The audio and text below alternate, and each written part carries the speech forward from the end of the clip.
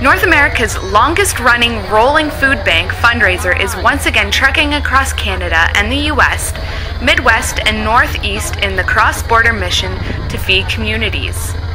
Since 1999, the CP Holiday Train program, powered by an army of employee volunteers, has raised $5.6 million and generated close to 2.5 million pounds of food donations for local shelves. That's what this is all about, is supporting your local community. My name is Katie Hill. I'm proud to be here representing about 14,000 Canadian Pacific employees as I welcome you to our 2011 Canadian Pacific Holiday Train.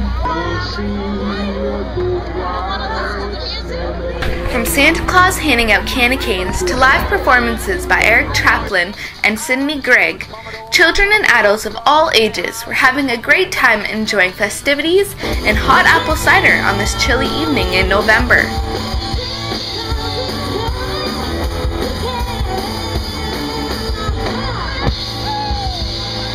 For the 13th year, two specially decorated freight trains launched their unique journeys across 6 Canadian provinces and 8 U.S. states.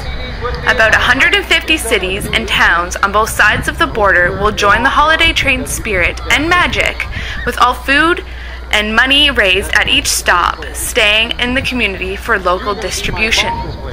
With the amount of support and efforts by volunteers, Mayor Doug Craig is proud to speak on behalf of Cambridge Council.